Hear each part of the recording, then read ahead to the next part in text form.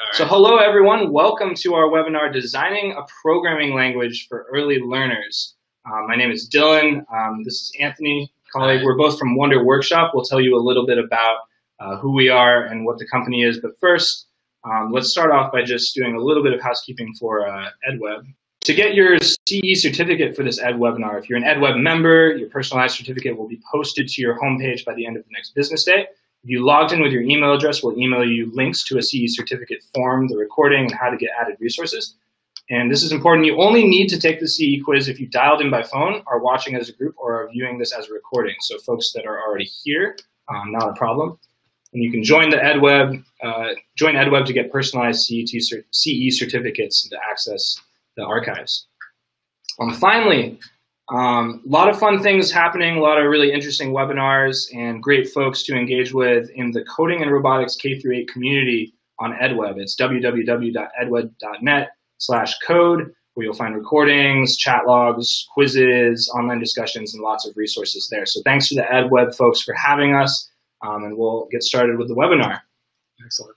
So first, your online facilitators. So a quick background on us. My name is Dylan Portelance. I'm a product manager at Wonder Workshop.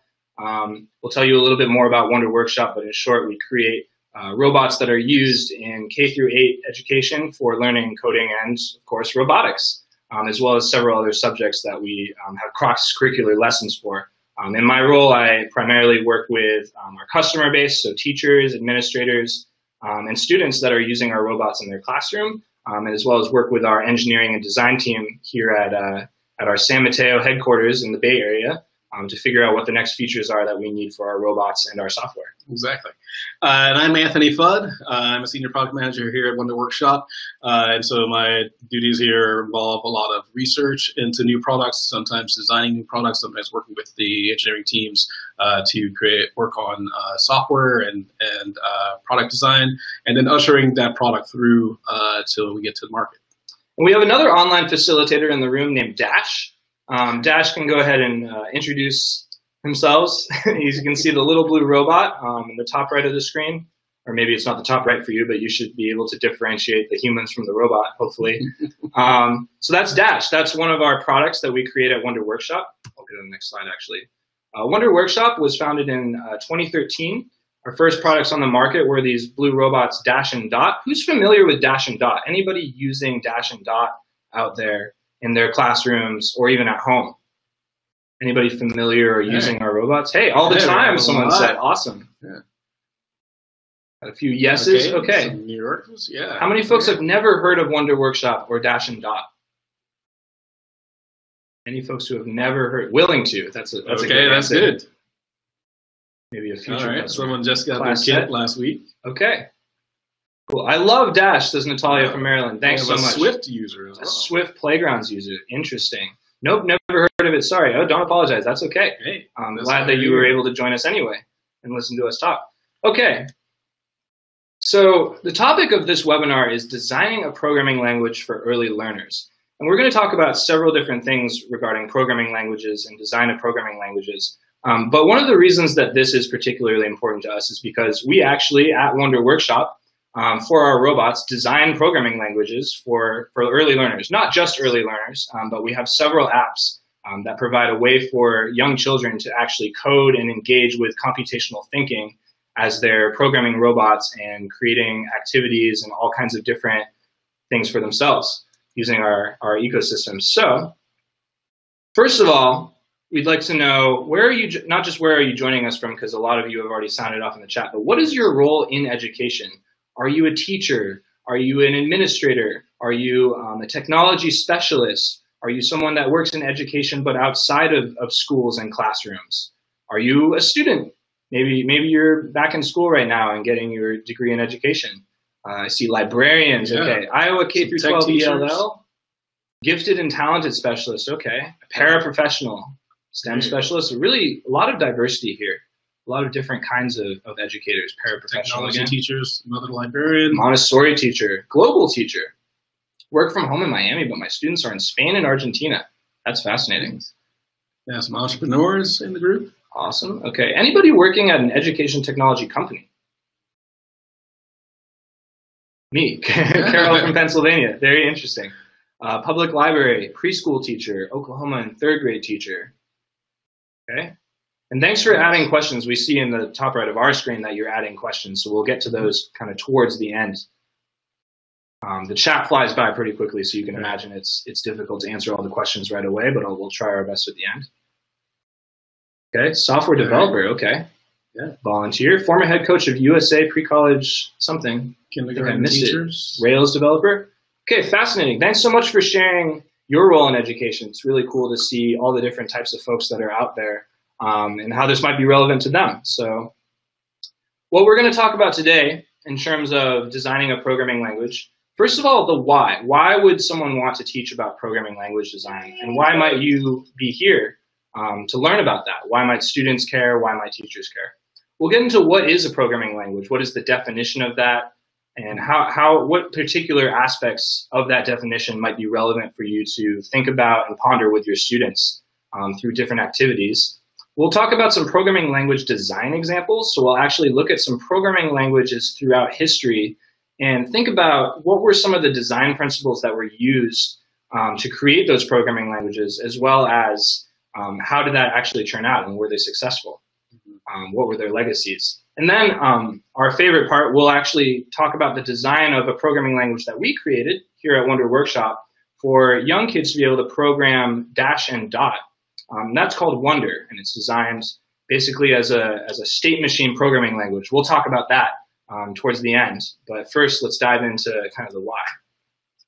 So why design of programming languages? Actually, a lot of people that I've talked to in the field didn't even think about this, where they said, oh, I think my students may take for granted that programming languages are designed by actual humans. But why might this be important to talk about with your students or with other teachers even and other educators? So first of all, the CSTA standards, one of them is actually evaluating existing technological functionalities and incorporating them into new designs. That's a mouthful, but essentially what that means is being able to pick different pieces of software and put them together to solve problems. But what that can also mean in terms of technological functionality, or really just tools, is being able to choose the right programming language. A lot of times, people who are solving problems in a classroom or even in industry need to be able to make decisions about the trade-offs between different programming languages. What is an advantage of using one programming language versus another to solve a problem? Maybe one of those trade-offs is time. Maybe it's, I already am familiar with this programming language and I can use it to my disposal. Maybe it's that certain libraries are accessible. So for example, if you want to program a robot, maybe there's certain things that you want your robot to do with sound or with motion that certain programming languages have more readily available. There's many different trade-offs, and what CSTA is basically getting at is being able to evaluate those programming languages and understand those different trade-offs is something that's really important for students who are engaging with computational thinking. One other thing is that what talking about designing programming languages can do is provide a context that actually frames the learning of coding itself. So first of all, programming languages don't just pop out of nowhere and they don't just evolve on their own. A lot of times, most of the time, they're actually designed by humans. There's actual people who are sitting down and thinking, okay, I want to be able to make a computer do X, Y, or Z. What kind of commands might I need? And if those commands don't exist at the time, or if it's very difficult, they might actually sit down and create a new programming language. This is why programming languages are evolving, because technology is constantly changing. And the needs for how we might control a computer or control a device or a robot or anything else that's technological, those are constantly shifting too. So let's talk about what a programming language is. And I'd like to actually offer this question to you folks in the audience. What do you think a programming language is? And if you've joined the coding and robotics webinar community, not knowing what a programming language is, take your best guess. But I'd love to see in the chat, what is a programming language in your own words? Take a second to see if folks answer in the chat. A language that tells the computer to sequence steps, Sherry Silvio says from Pennsylvania. Cool, okay. So getting into this idea of Sequencing. it has to be for a computer, and maybe it has sequencing, learning a different language, how a person talks to a computer or a robot. Okay, so getting into the idea of a human using that language. A set of algorithms, says Priscilla from Pennsylvania. Instructions to make a computer or device complete a task. Gwyneth McGuire from Maine says a process. Okay. Think for a second. What is a programming language? Coding, says Elizabeth from Pennsylvania. Definitely, I think that word might be very key. Programming language executes specific functions and activities in sequential order. Vita says, my guess would be like a program that has a translation of language so it's better understood to that person. Interesting. So maybe not necessarily with a computer. All the rules of a regular language with syntax and grammar rules to communicate clearly to multiple files. Okay, so getting into kind of the technicality of what you might use a programming language to do on a computer. These are great answers. Thanks for sounding off. And you can continue, thinking about this as we talk about our definition. And this is just one definition, not the end-all be-all, of course. So from our perspective, a programming language is a set of instructions, usually known as code, and I know someone alluded to that in the chat, that are designed for a human to write and a computer to understand in order to perform tasks. So there's a bunch of things to unpack here, but one of the things that we're going to really stress today as we're talking about different programming languages and how they were designed is not just the set of instructions, but the fact that at the end of the day, a lot of times, almost all of the time, a human is going to need to understand that language and use it to be able to program a computer or to program a robot or some other piece of technology. So as we go through these different programming language examples, we'll be talking about what were the different things that humans who were designing those languages were thinking about humans who needed to use them eventually, and what are those different trade-offs between those different languages. Here's a whole bunch of programming languages. Maybe you knew this, but there's actually hundreds of programming languages, and for several decades, folks have been creating new ones, iterating on old ones, borrowing ideas from previously existing ones, or tearing down the ideas from past languages and creating potentially better ones. Oftentimes, there's a lot of opinions about which programming language is the best, and we can get into all kinds of heated debates on the internet. But how many of these programming languages are you familiar with? Which ones have you seen before, or have you heard of, or used in your classroom even to teach computer science or computational thinking? See if folks in the chat can respond with the different programming languages that they might be familiar with. John Moran says, learning Python now, cool. Wonder what you're learning Python to do. Snap, Scratch. Okay, so we'll talk about Scratch a little bit today. Java, JavaScript, C++. Python. Java and Python. Blockly, cool. Blockly with our robots or a different Blockly? I studied BASIC in high school. Me too. C++. With the robots, great. How to use a computer. Scratch is it for me at the moment. That might be all you need. That's Gail Morris from Delaware. Okay. I recently downloaded an app called Grasshopper to learn how to code. Yeah, so there's a lot of different apps and many different programming languages that you can actually now learn on your phone just by downloading apps. Lego software, okay. So yeah. Let's see, JavaScript. I learned coding on Fortran and a sad face emoji. So we will actually talk about Fortran a little bit today, and maybe you'll have less of a sad face, Sue, once you hear us talk about why it was designed the way it was. Old school, Pascal. Okay, those are great answers. Thanks for sounding off.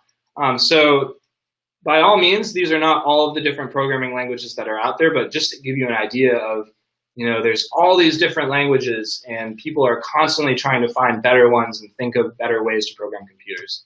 So keeping that in mind. So here's an audience question before we actually start talking about different case studies of programming languages and how they were designed. And at the crux of it, a programming language is just a way to communicate, but it's a way to communicate from a human to a computer, occasionally from a computer to a computer. But there's other kinds of communication as well, and they have different trade-offs, different pros and cons, or advantages and disadvantages. So in the chat, I'd love to hear from you. What about verbal language, written language, and emoji? What are some of the advantages and disadvantages of these different forms of human language? Human to human language. And maybe this is something that you might consider talking about with your students. Written language does not include tone and body language. Great, so thinking about that. Disadvantages, not all speak and understand the same languages. Very true. Millions and millions of people might not be able to communicate without having that same language. Generational language differences, interesting. Emojis. Emojis shows more emotion than written language, that written language doesn't at all times. Thank you, Monica. Common understanding. What is soon? That sounds a little bit loaded. Advantage, visual orientation. Verbal language is always more informative. With verbal language, you can adjust your speaking tone when necessary. Karen, how they spell different, definitely. So being able to spell is something that you might need to be able to do written language. Swati Gupta from New Jersey says, verbal, we can see facial expressions, which is not possible in written. So thanks for thinking about that. These are the kinds of questions that we need to be thinking about for all kinds of different communication, not just programming languages. But this will hopefully get you started in terms of what to think about as you're evaluating these different ones. So let's actually dive into some of these particular ones. So I can't remember who it was, but someone on the chat said that they learned Fortran and actually put a sad face that they had to learn Fortran. We don't use Fortran as much nowadays. It was created in 1957 by IBM, which is still a very powerful company today. But one of the things that we wanted to talk about was, if you look at Fortran, which is on the rightmost column out of these three, it might seem intimidating and it might seem very abstract nowadays, because many of our programming languages, and also if you're not familiar with programming, you might say, well, what is that? But if you look closely, you'll actually see some English words like sum, do, punch, and, dimension, and those are actually readable.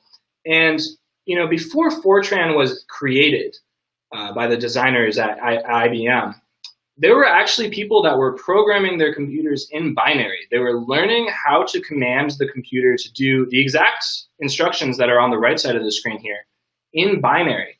Then when Fortran came along, it became a lot easier not just to learn a programming language, but to actually be able to think about how, based on the way that you wanted to instruct the computer, what were the specific commands that you might need, and to be able to look those up and be able to use them very quickly. And it's actually funny, when Fortran was invented, a lot of the folks who had come up on binary and had kind of taught themselves binary and thought about how to become great binary programmers, some people were actually very frustrated. And this is an interesting thing in programming language design history, that there was something easier now that allowed more people access. And it was actually designed with the intent of making that language accessible. The thing in the middle you'll actually see is kind of a stepping stone from binary to Fortran. It's an assembly language. And basically that is a way to interpret that binary and actually write instructions that are a little bit more human readable, although you won't see English words. But what Fortran did was actually say, let's use words in English along with numbers and other symbols to be able to command a computer. Who's familiar with Logo?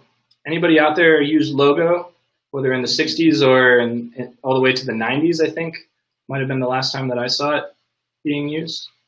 Anybody using Logo in a classroom or used Logo in a classroom?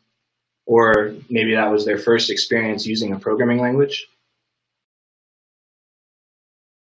Karen says no? Okay. Never. Okay. Never. Not a lot of Logo users. Not a lot of Logo users. Okay. So Logo was actually created in the 60s at the MIT Media Lab as a way to create a programming language for learning. And it was probably the first programming language that was created explicitly for people to be able to understand how to use a computer to write instructions and learn computational thinking. Oh, we have one person who says they used it with 4 to 6-year-olds in the 80s. Very cool, Dan. Thanks for sharing that. So what you'll see on the screen is a program on the left side. And that program is a sequence of instructions that commands what's basically a turtle on the screen to leave a line in its path. So the turtle will move forward first, then it will turn right 90 degrees, then move forward again, turn right 90 degrees. And as it's moving forward and turning right 90 degrees over and over again, it actually creates a square. So it's moving about, I believe it's 50 pixels, and then turning right 90 degrees. And educators were able to teach, it seems like children even as young as 4, as our friend in Texas alluded to be able to create all kinds of different patterns and drawings and expose themselves to the paradigmatic commands of programming languages very early on. And this was also a way to explore some of the powerful ideas in computational thinking, such as being able to iterate and loop things. In other words, doing things multiple times and being able to write in an instruction to do something multiple times instead of writing something multiple times. Or this idea of being able to reuse code in the form of functions or in the form of libraries. Anybody heard of Python? Any Python users? I think I remember in the chat earlier, people were learning Python or teaching with Python. Heard of, never used? Okay. I see that someone just wrote some Python in the chat. It might not execute, but I can recognize that from a mile away. Okay. Very cool. So Python was created around 1991, and one of the reasons we wanted to share Python is because this was a programming language that was designed with publicly stated principles about how, working on fixing this, thanks John. This was a programming language that had publicly stated manifesto of how to write good, clean code. And it was very important for the people who created and designed Python that it was an accessible language, at least as much as it could be, as well as a language that was very extensible. In other words, it could get the job done with what was in the language, and then other people could add on to it later. So there's thousands of different libraries that people have created so that you can use Python to interact with hardware or use Python to do different mathematical equations and things like that. But we pulled out a few particular interesting ones that were in the design of Python. So one is explicit is better than implicit. In other words, there were many programming languages before Python, and that still exists today actually, where sometimes when you write the command, it's not clear what exactly it's going to do because there's other things that are happening under the hood. So you might write a command and one time it'll do something and then another time it'll do something else. And to the folks who created Python, this was unacceptable, and they wanted to create a programming language where you always could be sure what was happening. Readability counts. So in other words, as we saw before with assembly language and even binary, and Fortran to some extent, it can be very hard to read a programming language if it's not designed with the intent of having it be human readable.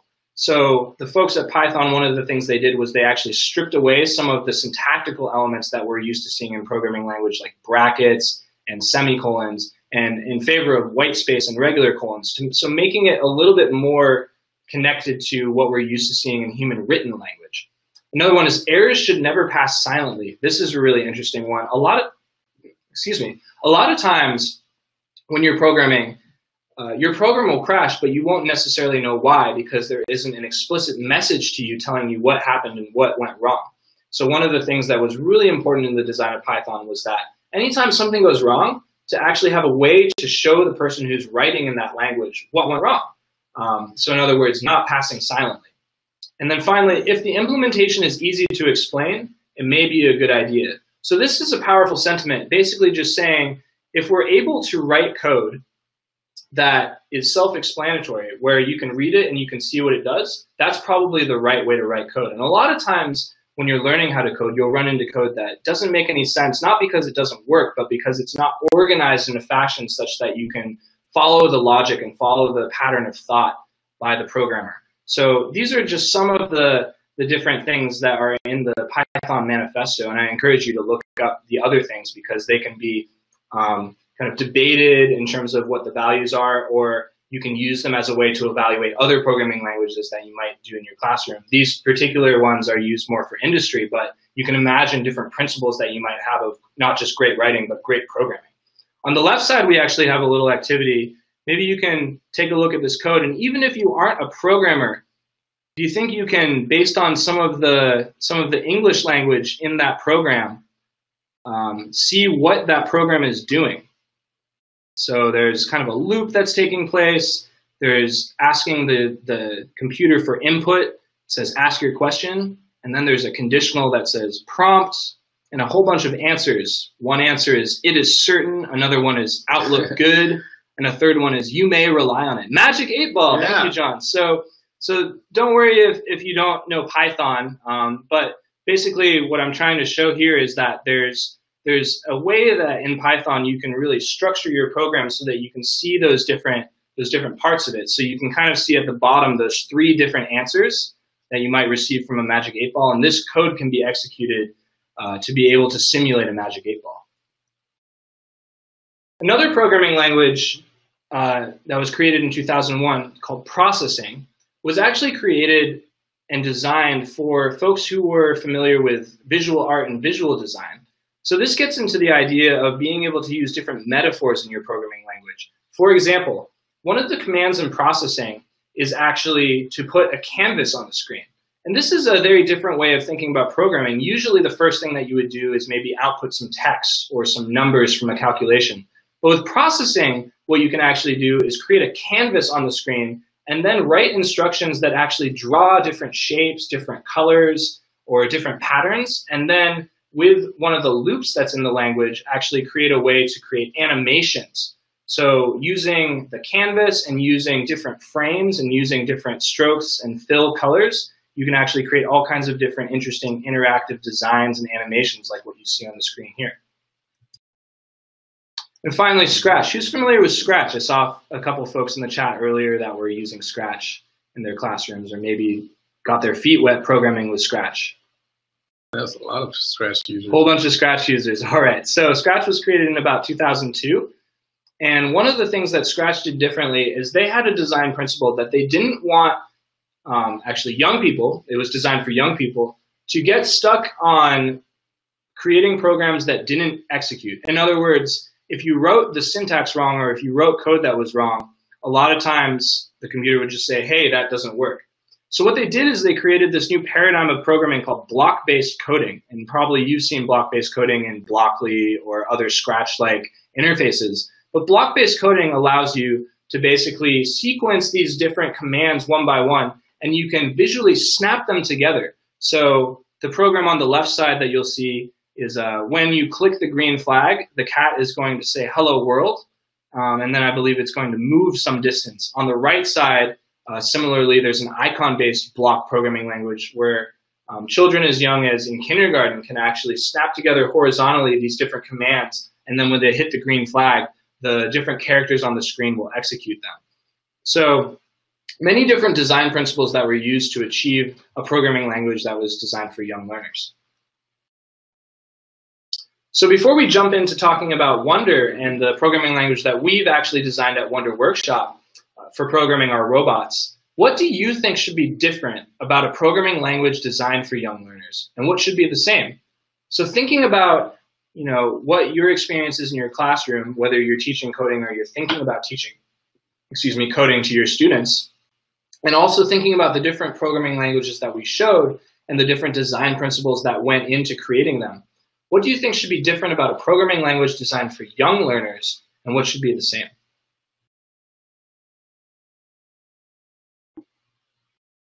We've got Susan from Ohio says less writing for younger students. Maybe blocks to connect. Okay, so taking off of the Scratch. Carol from Pennsylvania says pictorial. Okay.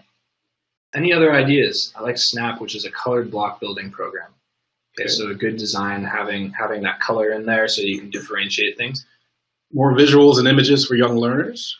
Less words. Good to see some action from written code. Okay, thanks Priscilla. Kathy from Texas. It shouldn't be slowed down by not knowing how to spell a lot of words. Okay, so thinking about a way that we could leverage some technology we have now around spell check or autocorrect, maybe. Should transition to other coding as easily as students advance. Okay. Molly from Arizona, pictorial, color-coded, more visuals, easy verbal directions. Okay, so these are a lot of really great ideas, and thank you for thinking about this question, because it's a hard question. A lot of folks think that programming languages are really for industry or for adults or for only certain students. And we actually take the opposite approach. We think that anybody can learn to code. And part of the challenge is a matter of not just designing the way that you teach students, but also how do you design the programming language itself? So I'll let Anthony tell us a little bit about our programming language called Wonder and how it's used to program the robots. Yeah, so with Wonder, maybe want to show the slides. So with Wonder, we went about developing a new language for the robots. And so our product here, as you see in the video, is a robot. And so when you're thinking about robots, it's helpful to get into the frame of mind of a robot. I don't know if any of you have done that exercise where you try to create a program to teach someone how to make a peanut butter and jelly sandwich. When you think about it, making a peanut butter and jelly sandwich is a very simple task, but you have to be very explicit. So if you say, well, first you spread the peanut butter on the bread, there are several steps that you may have left out. For example, does the person need to take the jar off the jar of peanut butter? Do they need to pick up the knife? So all of those little things help explain to the robot, or to the person in that case, what to do. And when you're thinking about how to program a robot and what you want your program to do, it's a lot easier to put yourself into that frame of mind as if you are the robot. And so we didn't want to get caught up on any syntax. So as Dylan was saying, so when you're using, like, whether you're using semicolons or colons, none of that comes into play. We wanted to keep it very visual.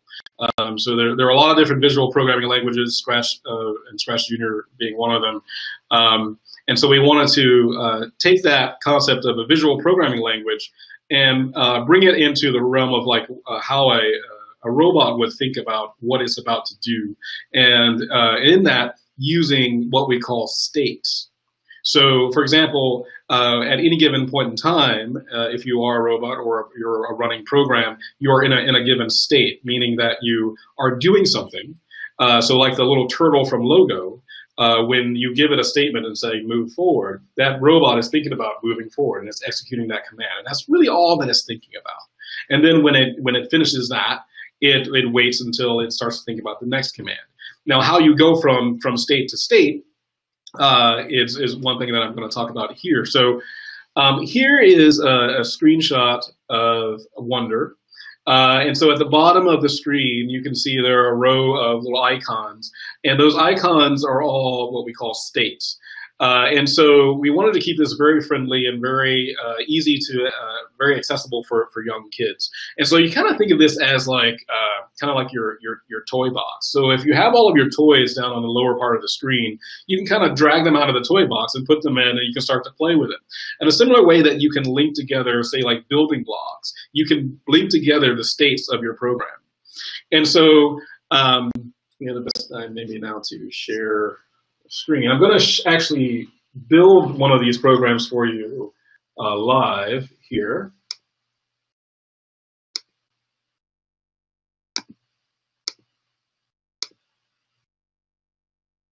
And so when that comes up, you will see the programming environment. So this is our Wonder programming environment. And so I'm just going to, so you see we've got a couple different items here on the screen. We've got a familiar trash can. That is so you can clean up your workspace. I'm just going to drag this icon to the trash and get rid of it. Up here I have the name of my program. I have some controls here on the side. The most important thing is this button here that actually runs my program. And then this command here, this is the start of my program. So that's where my program begins. So when I'm writing a program for the robot, I always will start at the start. It's very simple. And then I can go down into my little tray of icons. And so I have a bunch of little things. They look like lights. And so it's very important to make the icons convey what they are about and what they're about to do. So I'm going to drag out a red light, and I can just drag it out. I can drop it anywhere. And then you notice on each of these, there's a little tail. And that tail is actually a link. And that's how I link my program. So I'm just going to drag that from the start. Remember, we always start at the start. And then I drag that towards the first state. And so this right here, I just created a program. It's a very simple program. All it basically does is it will, when it runs, it will turn on the robot's lights to red. So in that sense, a couple different things are going on here. So first, I have a state here that is all about turning the lights red. And then I have a link here that goes from the start of my program where the robot's doing nothing to the point where it's turning the lights red. And what's neat about this when we design this is, so there's a concept of flow when you're thinking about how a program runs. So your program will run through the different statements in your program. Here, we don't have written statements, but we do have the different states. And so we can think of the states, the flow of the program as running through the states in the same direction that I drag my finger. So I drag my finger from the start to the red, and I can also drag it from the red to the yellow. So when I run the program, that's the order that it will flow. Turn on my little robot here, and then I'm going to connect to my robot just to illustrate this. So when I run this, you'll see it automatically flows through. It flows through the program, and it goes from red to yellow. And so this highlight shows that it's now in the yellow state. Now I'm going to stop this. And so here, this state is all about just turning the lights yellow. Now, the same way that I can control the flow from red to yellow, I can also control the flow to another icon or even back to the first icon. So I'm going to drag on another colored light, and I'm going to drag from yellow to green, and then I'm going to drag from green to red. And what's interesting about this is that here I have made a loop on my screen. And if you're following the direction of my finger, it's going to flow from start to red to yellow to green and then back to red. And what's neat about that is that especially when you're working with children, they can see the loop on screen, and then when it executes, they can see it executing in a loop. And so you can see the robot is changing its colors, the colors of its ears, and they're going from red to yellow to green. And it's flowing in the direction that I created this program. And so the little icons here in between the states are shaped like arrows, and that helps to identify the flow of the program. Now, so there we just illustrated a loop. And so in the Python script that we saw earlier, we had a loop, and it was identified by the keyword while. But here it's very visual, and you can see it right away. And so one of the reviewers that we originally showed this program to said that this is like programming is it's like finger painting. And it is kind of like that. You kind of drag your finger around and you create these icons. Now, this seems very simple, but you can also go very deep. So each one of these little links that links the states, you can have multiples of these connecting each of your states. So I'm just going to take one of these away, take both of those away. And so now I have two lights, yellow and a green. And I'm going to link this one, the red one, also to the yellow light. And here I'm going to click on this, and I'll explain what I just did there in a moment. But what's important to see is that from this red light, I have two options. I can go to the yellow light, or I can go to the green light. And so what I did there is, in a visual way, I just created a condition. And so this is a way of branching. So based on what is happening and what I want to have happen with my program, I can either turn the light yellow or I can turn the light green. Now, what's neat is this software, you can do start out very simply, but you can go very deep. So each one of these states can have up to 6 different links coming off of it. So as I said, when you're thinking about you're in the frame of mind of the robot. So if I'm the robot, my light is red, and when my light is red, I'm thinking about what should I do next, and I can respond to 6 different conditions. This little condition right here is saying, okay, if the top button on my head, so the robot has a little white button on the top of his head, and so that condition is waiting for a press of that button. This icon here is the automatic icon. So basically, it will automatically flow to this light. So I'm going to change that, and I'm going to point this to another button, one of the orange buttons here. So now, depending on which button I press, it will either go to one of these lights. So if I run that, it goes red, and now the robot is thinking like, okay, he's only thinking about button presses, and he's thinking about if I'm going to press button 1 or I'm going to press the white button. So if I press the white button, it will turn green, and it'll do that. Now, if I had pressed the 1 button, he would have turned yellow. And so in that way, you can have your robot make decisions based on the input that it receives. And as I said, you can have up to 6 different things that it's looking for in any given state.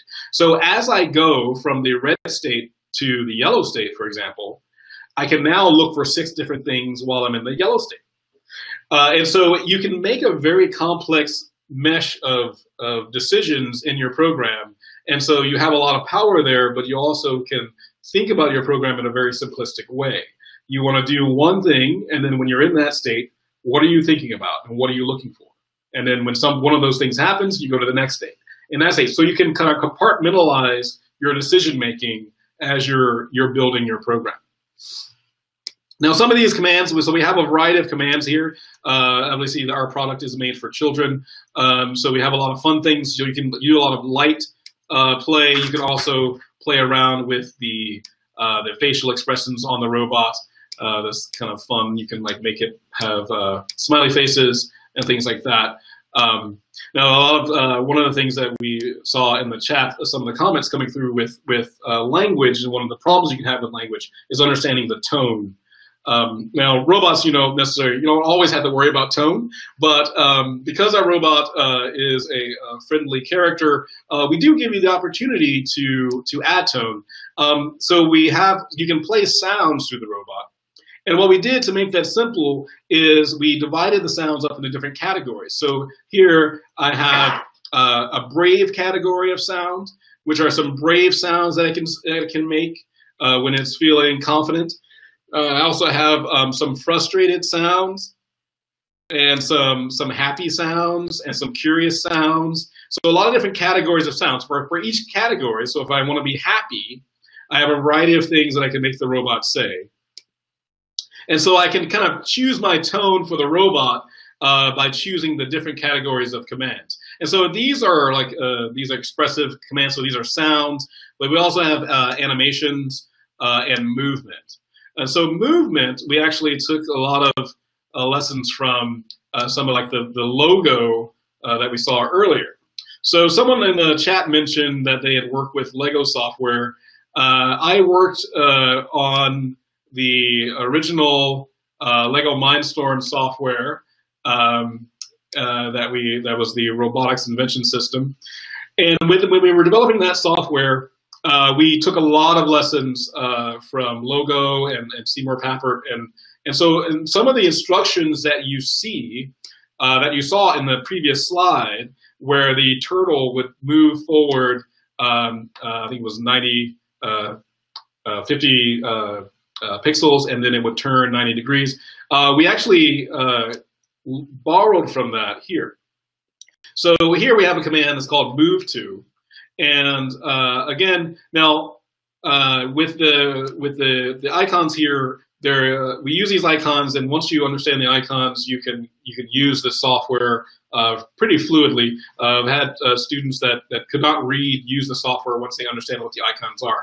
Now, to go in and use the full power of the software, we do have some text in the software, but we do have very simple graphical controls here. So in this case, move to means that the robot will move a specific distance, and I can just slide this up to the distance that I want. So in this case, it's 25 centimeters.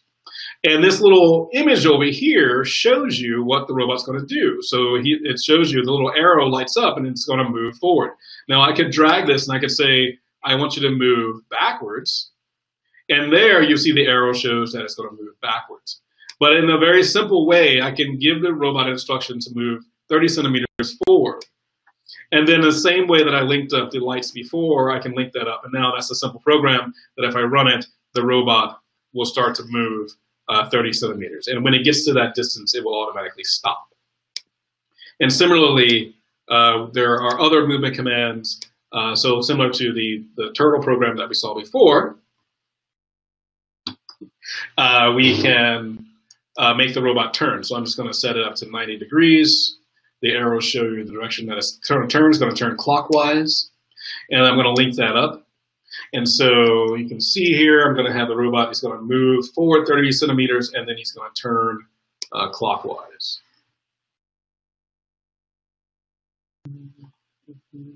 So I was saying, so like I'm going to just run that last program. So you'll see the robot move, and then it will turn clockwise. So those are some of the principles that we were trying to use when we were developing Wonder. We wanted to be easily understood when you're looking at the icons. so that you can understand what the program is doing. But as you see, it's easy to create your program by dragging out the different icons. Here's another slide that shows an example of branching, where we have the robot doing 2 different commands based on different conditions. And then you can also, because it is a graphical programming language, you can also illustrate the idea of what you're trying to program in the actual shape of your program. So here is a program that will make the robot move in a triangle pattern, and the actual program itself has been created to look like a triangle. We can also do more complicated things. So if you wanted to make a program that was about a rocket ship, you could actually build your program to look like a rocket. So this is kind of like a deeper level of adding in kind of context to what you're doing with your program. But at the core of it, we wanted to keep the language simple so that at the basic level, you can sequence commands. At the next level, you can start to do loops, and then you can start to branch off. And once you start to branch off, as I said, each one of those individual states can have up to 6 different branches off of it. So you can actually start to create very complex behaviors in your program, very simply, with just using a very few simple concepts. I'll turn off the, yes. Cool.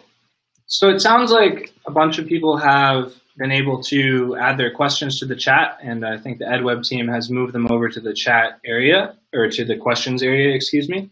So we're going to go ahead and for the next remaining 10 minutes, take questions from the audience. And I'll just go ahead and open up the audience questions. When you get a chance to answer, are you all using your computer to create programs? I was under the impression that Wonder had to be used with a mobile device. Okay, so great question, Erlika. Great question. I can answer that. So we were actually using a prototype on the computer in order to actually screen share. Our apps for Dash and Dot are available for iOS devices, for Android, and for Kindle. Yes. For our middle school app, we actually are for the first time offering both a Windows 10 and a Chromebook app on top of our iOS and Android experiences.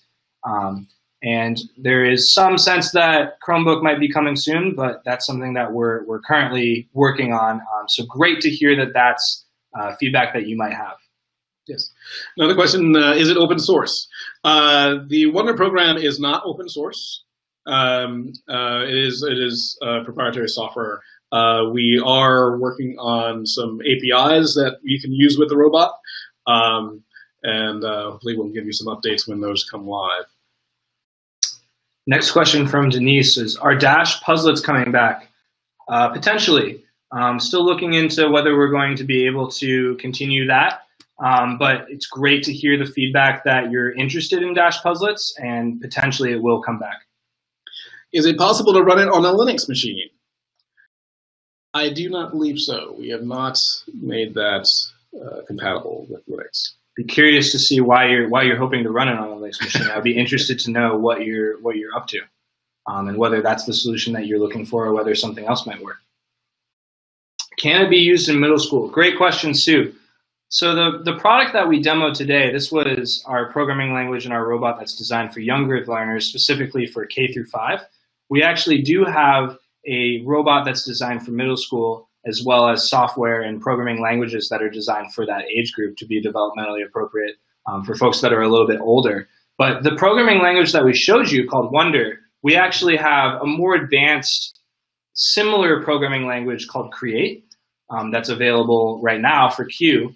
And that kind of takes those different aspects of state machine programming, whether it's visualizing a loop, visualizing branching, and actually takes it to the next level by allowing additional things like parallelism, so being able to have different things happen at once. Like, for example, the robot can be programmed to synchronize its lights, its sounds, its head motion, and its wheel motion all at once, as well as being able to do robotic system design. So things like, how can the robot not just respond to sensing something in front of it or behind it and then continue on its way, but actually continuously sensing data from the sensors in front of it or behind it, and then having that map to output. So maybe as my hand gets closer and closer to the robot, it speeds up more and more. So being able to engage with that type of learning at the middle school level. Please explain the difference between Q and dash. Okay, great question. So here in the image you see the blue robot, that is dash. I do not have a Q with me. A Q comes in two colors. It comes in quartz and onyx, a light and dark version. So the differences between them, there are some hardware differences inside. So the sensors on Q are, especially the proximity sensors, for example, are more advanced than on dash, so they're more sensitive, and you can get some better data from that. The core differences between the robots comes from the programming experiences, so that, as Dylan explained, in our Create environment, you can do some things similar to what you can do with Wonder, but you can also do some parallel tasks, and you can get some of that dynamic feedback from the sensors there. So you can do some more advanced things with that. You also have, someone in the chat mentioned earlier about languages where you can have the visual and the text written code. And so we have another environment for Q that we call code, which is a block-based programming, but you can also flip that so you can switch it over and you can see the same program in JavaScript as well. Cool. So Tracy asked, before teaching coding to young learners, would drawing the programming language first on paper be a good approach? So that's a really interesting question, and we think if that's something that you're interested in doing with your students, it could turn out well, for sure. If you actually look at the curriculum that we've designed for our robots, a lot of the early lessons and many lessons that are sprinkled throughout interacting with the robots digitally through these programming languages are actually coupled with other unplugged lessons, is what we call it and what code.org calls it. So oftentimes, yes, it can be really great to engage with these ideas of programming language constructs and different ways that you can interact with a robot or with a computer on paper. That's a great question. Yeah. Does Create only work with Q, not Dash? That is correct. Create works with Q and not with Dash. So Dash works with Wonder. And also there are some other applications that work with Dash, but Create only works with Q. So I saw that Priscilla from Pennsylvania asked if Dash and Dot does Swift work with Dash and Dot software? So there is an app called Swift Playgrounds for the iPad. And there's different experiences with different hardware products, of which Dash is one. So you can actually use Swift code to program the robot through the Swift Playgrounds app. Unfortunately, right now, it doesn't work with Dash and Dot. It only works with Dash. But we would love to hear if that's something that you're interested in. Please email either of us and let us know that that's something that you're looking for. I'm seeing Randy Porter says, I have found that offline coding with students as robots helps with the introduction of the coding language and highlights the need for clear instructions. Yes, so definitely being able to do that code, whether it's on paper or with different tangible elements outside of the device. Really great point. I'm seeing a lot of other people are signing up and saying they agree too. Any other questions that you want to add to the chat? And of course, you can always feel free to email us. Both of our email addresses are on the bottom of the slide. I'm Dylan at makewonder.com. Anthony is Anthony at makewonder.com. And if you want to check out any of the different things that we're doing at Wonder Workshop or see our products, you can go to makewonder.com. Specifically for educators, we have education.makewonder.com. And you can take a look at the different robots we have, as well as solutions for schools and curriculum that are available for both K through 5 and coming soon for middle school as well. Thank you so much for joining us. We really appreciate that you were here. EdWeb looks like they have a quick survey for you that you can fill out on your way out. And we really appreciate your time, and be sure to email us if you have additional questions, and we'll definitely get back to you. Thanks, guys. That was fantastic. And thanks, everyone, for joining today. Again, to get your certificate for this EdWebinar, if you're an EdWeb member, your personalized certificate will be posted to your homepage by the end of the next business day. If you've logged in with your email address, we'll email you links to a CE certificate form, the recording, and how to get added resources. You only need to take the quiz if you've dialed in by phone, if you're watching this as a group, or if you're viewing this as a recording. Join EdWeb to get personalized CE certificates and to access the EdWebinar archives with recordings, slides, chat logs, and more CE quizzes to earn more certificates. Please join us for the next EdWebinar. That's June 14th, 2018, STEM Horrific Ways to Avoid the Summer Learning Loss. For an invitation, join the Coding and Robotics K-8 professional learning community on EdWeb, and there's your link right there. And again, thank you everyone for joining us. Thank you to Wonder Workshop and to Anthony and Dylan. We invite you to join the community. It's free. You'll be able to access recordings of past webinars, download PDFs of slides and chat logs, and again, earn CE certificates by taking quizzes. And if you have any other questions you didn't have answered today, you can post them on our online discussion forums. Thank you, everyone. We'll see you next time.